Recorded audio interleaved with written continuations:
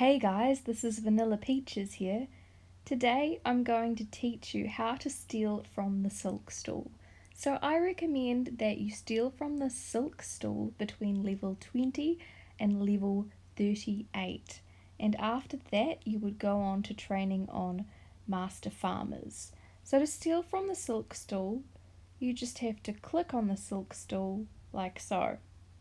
I think that this is the best place to stand because you're less likely to be caught by guards.